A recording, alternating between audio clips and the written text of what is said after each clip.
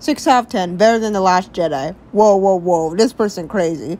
Jordan Washier. 71.6. 11th of October 2018. This movie's a little painful to watch nowadays, but I remember really loving it as a kid. The important thing about this film, it does nothing tarnish my love for the original trilogy. If you make a bad Star Wars film, that's fine. But when you destroy the characters I grew up with and love and change the story that no longer remains sense of the original, that's where we have a major problem, Rian Johnson. 6 out of 9 found this helpful.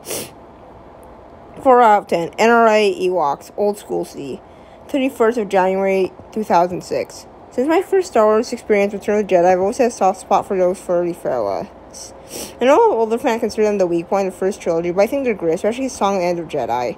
I'd first seen the first spin-off, Caravan and Courage, a long time ago in video, so when I got the Caravan and Courage Battle Endor double bill, by being this the second film, I watched this film first.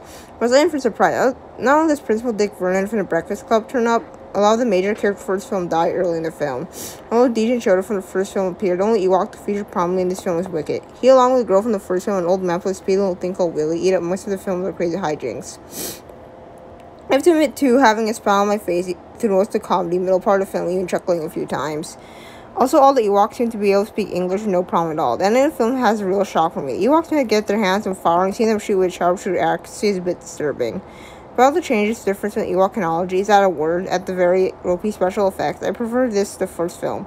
Maybe not great a film, but anyone like me in a spot for the Ewoks probably gets something from this. 4 of 8 found this helpful.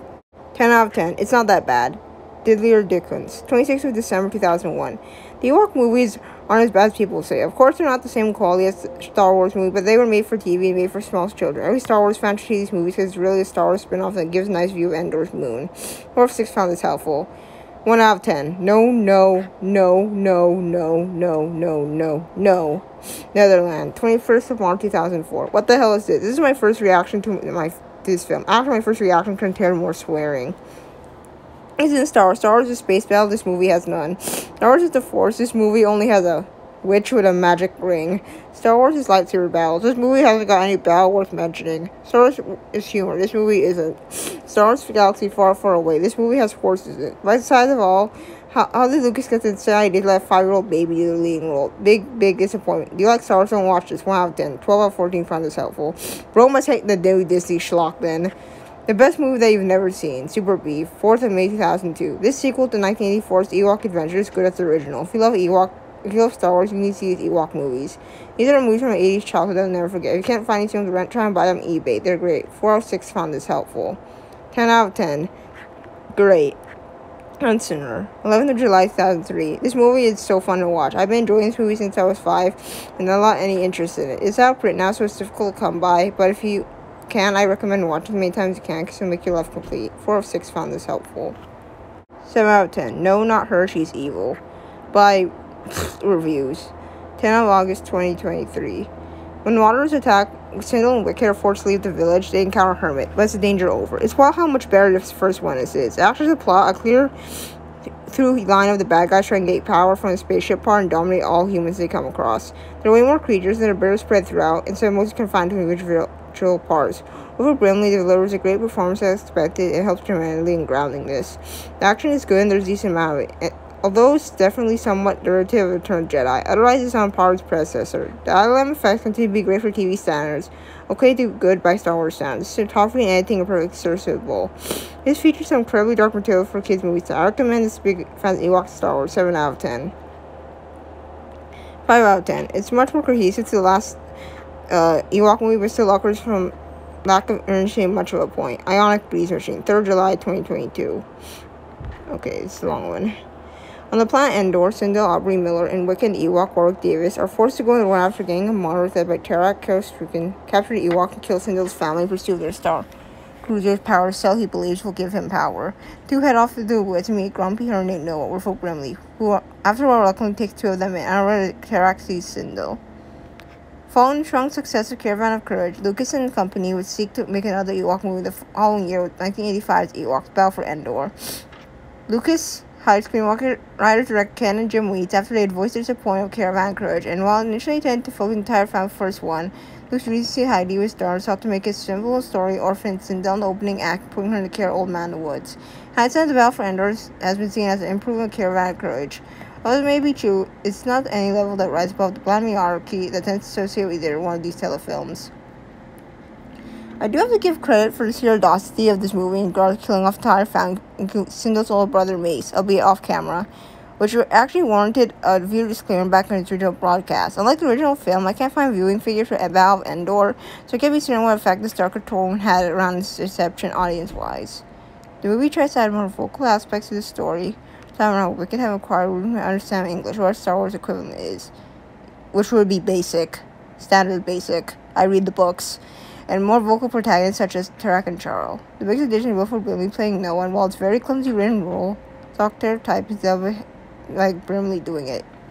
Original film plays a fairy tale down the burl eyes writing narration similar to a bedtime story. Battle for Endor tries to harken to a rough Joe's events with a Swiss family Robinson Heidi. Even though objectively does about well as it could have. Like the first movie, there's a lot of meandering scene that seems extremely padded on the same level Caravan and Courage, where the plot didn't actually start until 45 minutes in. Here the plot sort of takes a break for a half hour before moving on again. And tying out into Tarak and the Marauders basically being one note, Bruce intent pillaging and plundering. And Charles, while monitoring with the fall, is just there. I would say the effects and the plot action sequences do show some improvement and expansion from the last film, so prompted Joe John to tip on that. Ewoks Battle for Endor, just more of the same, with quintessential side story that's attached to Star Wars universe. They have dubious continuity flubs of Wicked being able to speak here, but not Return Jedi. Not that advanced, not that engaging. It's pretty boring, except for maybe see something weird on Endor. For fans and completionists only. Anyone else have a pillow and blanket on standby? Better than episode 1 and 2. Whoa. Chill, bro. Nailer 3. 2nd of June 2002.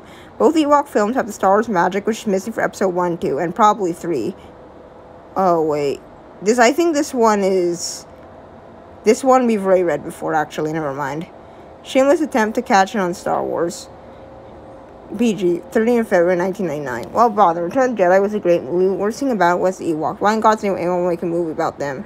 Star Wars trilogy ruled the Earth, and a new one looks incredible. But a movie about Ewoks is shockingly a bad idea. The funniest part of Return of the Jedi were parts of the Ewoks getting hurt, even toast, so this is just a waste of time. 6 out of 26 found this helpful. Bro has PETA on his tail. 6 out of 10.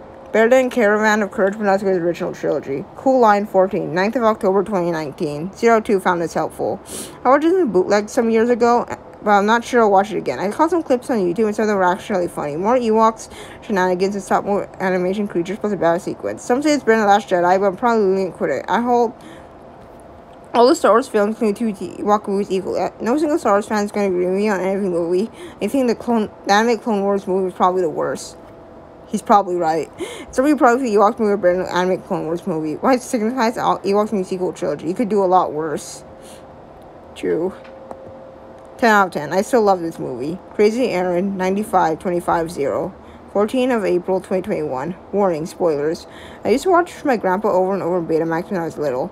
Every time I went to his house, I requested to watch. It all made me cry at the beginning. Rick and Teak made up for that. They were my favorites and definitely made the movie special. I thought they were adorable. I still love watching this time to time. It gives me a sense of nostalgia. 2 of 3 found this helpful.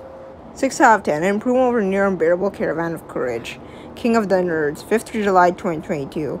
1984's Ewok movie, Caravan of Courage, proved to be a decent enough success to warrant a sequel. Ewoks Battle of Endor was aired on TV in the United States in 1985, also receiving a theatrical release elsewhere. It was written directed by Jim and Ken Wheat.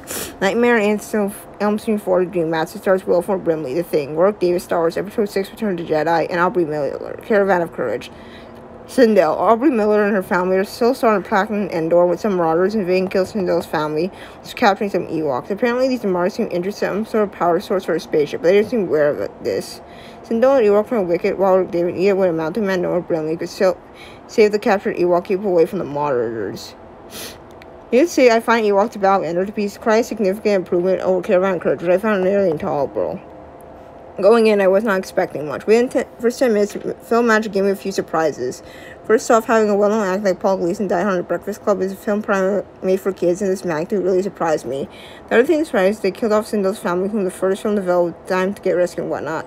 Personally, I found the family unbearable, that I wasn't mad at all. Right after the first 10 minutes, in fact, a much darker tone established something drastically different compared to Sunshine and Rainbows of Caravan of Courage. I was really hoping this film was not the same quality as Caravan of Courage or change in tone relieve me of any worry. The film is a sci-fi fantasy hybrid which heavily focused on fantasy elements. I have seen many compare this film to Willow, which George Lucas